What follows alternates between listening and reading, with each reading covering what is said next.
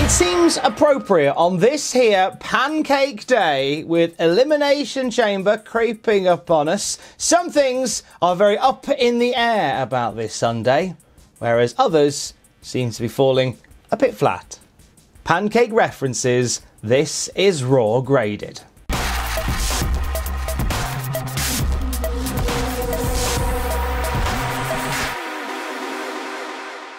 Miz TV gets us started. Miz is on his Todd this week. John Morrison is apparently off with a producer recording a Bad Bunny diss track. Miz brings out the guest for Miz TV, Drew McIntyre. And Miz, who insists on calling Drew Andy on this occasion, keeps asking a whole bunch of questions about how he's feeling going into his title defense at the Elimination Chamber, how he feels about what transpired between him and Sheamus, but he doesn't give Drew any time to answer the question. Eventually, Andy has enough and tells Miz to interrupt him one more time and see what happens. Miz interrupts him one more time and he gets a Glasgow kiss for his trouble. Drew takes his leave and Miz recovers and says that he can see cracks forming in the WWE champion ahead of the Elimination Chamber. He tells us that he, the Miz, is a master strategist and announces he is removing himself from the Elimination Chamber match. On commentary, they say this is a genius move because Miz, Mr. Money in the Bank, is going to be fresh to swoop in with whoever survives the Elimination Chamber and maybe cash in his briefcase from there. This is a B as an opening. Great intensity from the Miz during this post-headbutt bit of conversation. Like, he's very much been the goofy guy for a while. With John Morrison not here, he seems to have brought out this aggression in him again, which I really liked. And Drew was brief, but very, very intense here as well. This was a good start to Raw. The Hurt Business, MVP Shelton Benjamin and Cedric Alexander are taking on Riddle and the Lucha House Party in six-man shenanigans next. Before the match, Riddle, talking about President's Day, asks the Lucha House Party who their favourite presidents are. He suggests Abe Lincoln, the vampire hunter, Harrison Ford, maybe a free bird like Michael Hayes. Bants about presidents. Or, yeah. Lashley is watching on from a monitor when this match gets properly underway. Hurt Business isolate Lince Dorado for a good long while. They keep shutting down hot tags to Gran Metalik. They even shut down a big push to take the lead when they go for those pre-break dives, and the Hurt Business just knock them all down as they do, which I thought was a nice way to get into a break. Hurt Business once again on top with Gran Metalik taking the shoeing after the break.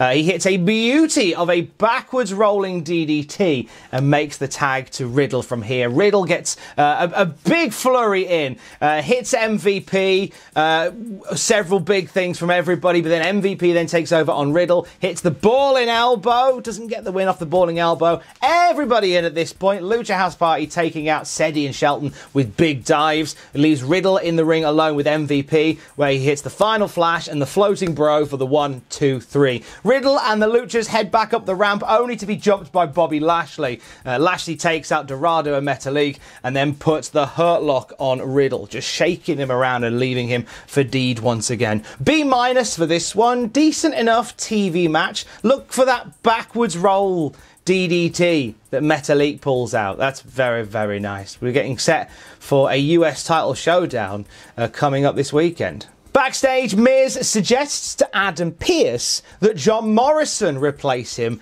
inside the Elimination Chamber. It's something that Adam Pearce will take under consideration. We then go to a different part of the Thunderdome backstage where Mandy Rose is chatting to Bad Bunny, and then Damian Priest appears, and then Damian Priest and Bad Bunny get interviewed about how Bad Bunny's finding things in WWE. And then in front of them, Akira Tozawa pins R-Truth to become the 24/7 champion. Tozawa backs into Damian Priest by accident, and Priest bounces his head against the shipping container and tells Bad Bunny to make the cover. And 1, 2, 3, just like that, Bad Bunny is the WWE 24/7 champion. That was bound to happen at some point, wasn't it? Just give him the belt to take on to interviews and stuff. That makes sense. That's a good business thing. I'm not against it. It's fine. It's fine. Kofi Kingston confronts Adam Pearce, who is considering putting John Morrison in the Elimination Chamber. Kofi says, hang on, if this Elimination Chamber is for former WWE World Champions, why aren't I in it? I want to be in that spot instead of John Morrison. Miz interrupts this and reminds us that John Morrison is a former ECW heavyweight champion of the world, which therefore apparently qualifies him. I know, right? So therefore, who else could go into this Elimination Chamber? Ezekiel Jackson, Christian, Tommy Dreamer, Matt Hardy, Mark Henry, Chavo Guerrero, Kane, Sabu, Shane Douglas, The Sandman, Raven, Taz, Mikey Whipwreck, Tito Santana, Don Morocco, Johnny Hotbody, Vince McMahon. A lot of people all of a sudden could be in this match. Anyway, a decision is made whereby we're having Kofi Kingston and The Miz go one-on-one later on. If The Miz wins, Jomo is in the chamber. If Kofi wins, then Kofi's in the chamber. That seems like a fair compromise. The New Day hint at Kofi going into the chamber and starting Kofi Mania 2. Miz says sequels suck, to which Kofi agrees, having seen Marine 4, Marine 5 and Marine 6. I like when WWE know when they've been crap. It's good. Asuka and Charlotte in action next. They're facing Lacey Evans and Peyton Royce. Lacey and Peyton come out with Lacey running down Charlotte and Asuka on the microphone. They've got Charlotte a sweetheart candy that says bite me on it. It doesn't say anything on it.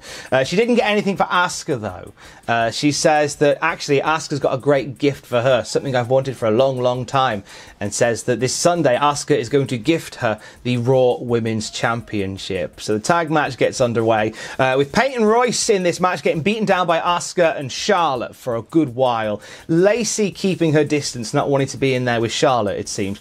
Royce rallies and doesn't tag, which seems strange since she's taken a beating, but she keeps fighting in this match. Then Asuka turns the tide on her once again. Royce tries to make the tag to Lacey, but Charlotte pulls her all the way away from the corner, fights her outside the ring, and Peyton Royce is able to somehow stagger into the ring and make a limp tag to Lacey Evans. And Evans just steps off, goes down the stairs and gets away from there. Charlotte is begging for Lacey Evans to get in the ring, and Lacey reveals that she can't wrestle Charlotte tonight because she's pregnant.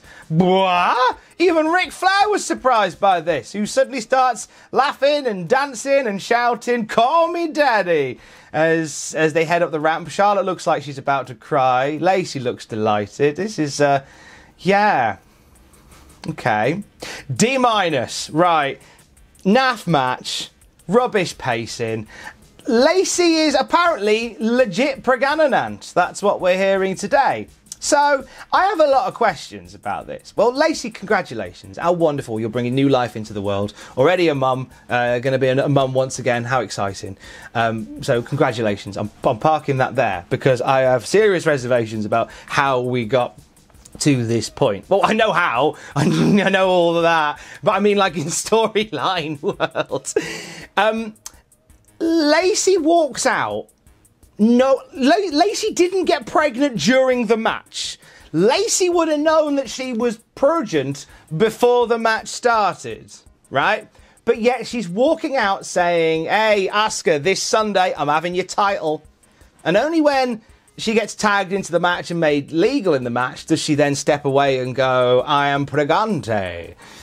Like, what were you going to do on Sunday? Were you going to wrestle whilst pregante? Like, what was... I didn't like... And also that the match was... it was just... It's just something about this Charlotte... It's something about Charlotte at the moment that just isn't click. And I know what it is. It's the fact that she's a face and not a heel. But even beyond that, like, there's something about it I'm not like. I feel like Asuka is badly positioned as... a lot of the time, sort of the fall guy in these situations where it's Asuka that has to be saved. And Asuka's the Raw champion. I was very confused by this. I'm nervous now whether they've obviously, they painted themselves into a booking corner and this was the best they could do? Really? Like, you could have had the Pregante announcement without having the match and exposing the stupidity of professional wrestling. I just didn't like it. I'm giving it a D-. Sheamus up next. He was promised one-on-one with Drew, and he's livid that he's not getting that. But he says regardless, his plan is to win the Gauntlet match tonight, earn the final spot in the chamber, and then kick everyone's head off and become the WWE champion. We'll see how that goes. Kofi Kingston and The Miz up next. If Kofi wins, not only is he in the chamber, but he's in the Gauntlet match in the main event. We could be getting a double dip of Kofi. See how it goes. It's pretty much all Kofi, with The Miz's comeback finally coming to fruition after multiple failed attempts, following a neck breaker off the apron to the floor that looked really, really good.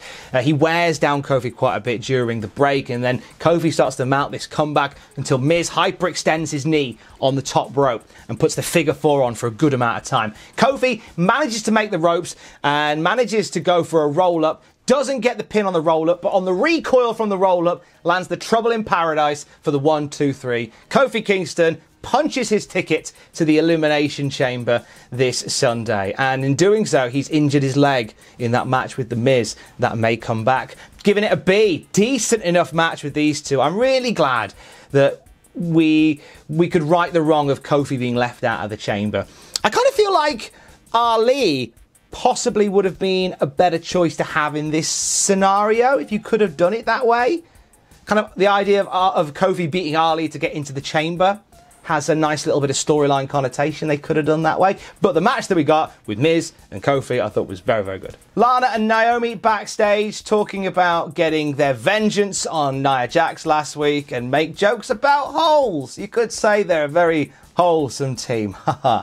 What fun we're having. Randy Orton is talking straight to the camera, and he's talking about his plans for victory in the Gauntlet tonight. He says when he has problems, he solves them. He says the Fiend was a problem and he set the Fiend on fire. He says that he's going to become champion once again at Elimination Chamber. He is focused on becoming the champ once again. His video is cut off, though, by Alexa Bliss, who is in a darkened part of what looks like the Firefly Funhouse, sat in a pentagram, spreading dust around and laughing like a wild thing.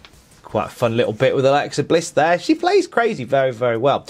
Lana versus Shayna Baszler up next. I'm not buying the Lana-Naomi team. I feel like Naomi could be doing a lot more than just hanging out with Lana. I'm just saying. Shayna twisting and contorting Lana almost from the off in this match. Lana attempts a comeback, lands a crossbody and gets a 2 count, but shortly after hitting that crossbody, we see Jax and Naomi getting into a fight outside the ring. And in the confusion, Lana goes for a roll-up, doesn't get it, but then Shayna manages to roll her up, gets a near fall, but goes straight into the clutch and gets the win via tap out. That's that. It's a C for me. The stuff they did was fine. It was serviceable. But as I say, Naomi and Lana as a team, I'm not buying it. Braun Strowman approaches Adam Pearce, not a happy camper for being left out of the Elimination Chamber. And Adam Pearce says, it's for former WWE champions, to which Braun says, I'm a Universal Champion, and that doesn't count. An ECW champion almost counts. The Universal Champion does not. Never mind. He says he's got to talk to Shane McMahon, has Adam Pearce, to make this right. Otherwise, there'll be trouble and all that jazz. Braun Strowman's going to do some running power slams on people. Oh, no.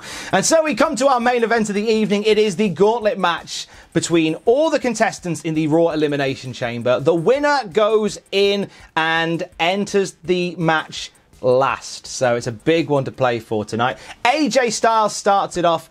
He does a lovely little promo beforehand where he promises to beat Kofi.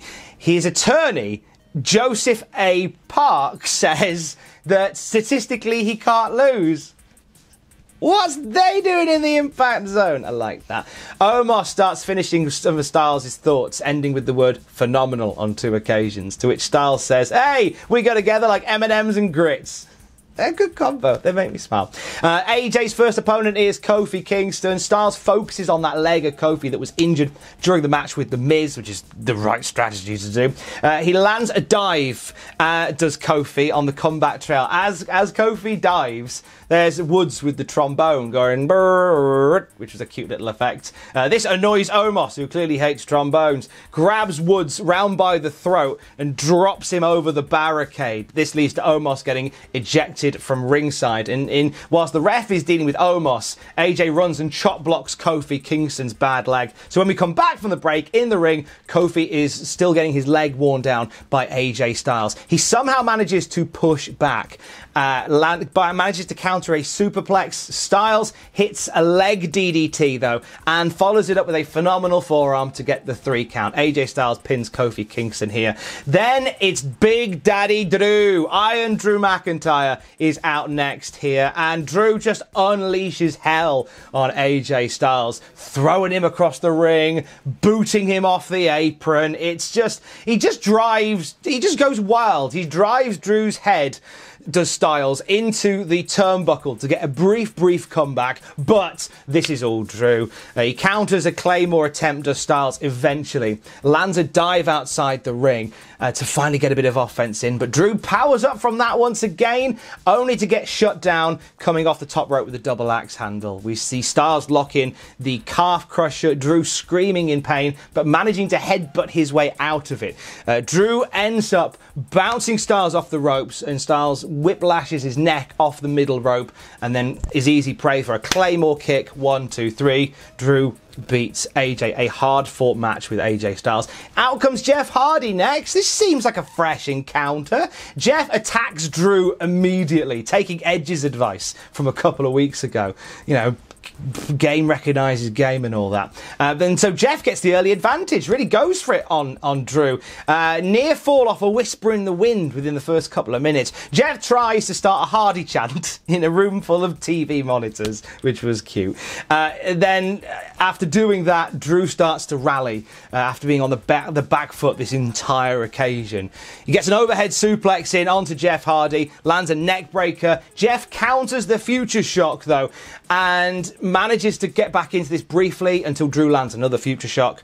Only gets a 2 count on that one. Massive superplex from Drew. Only gets a 2 count once again. Jeff goes for a swanton. Drew gets the knees up. This leads to Jeff being wide open for a Claymore for the 1, 2, 3. Hard fought win for Drew McIntyre once again. Randy Orton is out next. Orton slowly makes his way towards the ring. The fight immediately spills outside with the fresh Randy Orton seemingly in charge.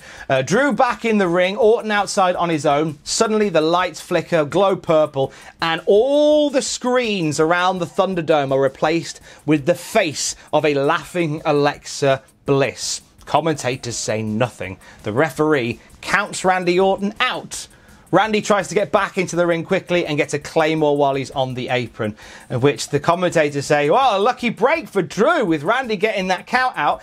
Did the commentators not see all that? I don't know. Are the commentators seeing some of the weird magicalness? Or are we meant to believe that that's something only Orton can see? They just didn't say anything, which I thought was intriguing, and they didn't reference it. And then this comes down to Drew McIntyre and Sheamus. Drew's waiting for Sheamus to walk down the ramp. Sheamus jumps in from behind, and Sheamus just batters Drew here, all around the ring, over the barricade, near the monitors, back the other way. Drew, however, the match hasn't started at this point, because Sheamus jumped in before the ref could get them going. Drew insists the match go, though, and Sheamus just carries on dominating him. A desperation Glasgow kiss manages to buy Drew some time, and Drew starts to push back into this match just a little bit. But just as he's starting to get a wind, he gets a brogue kick full on in the face. 1, 2, 3. Sheamus pins Drew McIntyre. Sheamus leaves the ring, stands at the top of the ramp, says that Drew can't beat him, and on Sunday he'll prove that wasn't a fluke, and he will become the WWE champion. And that is how we go off air, having had Sheamus beat Drew.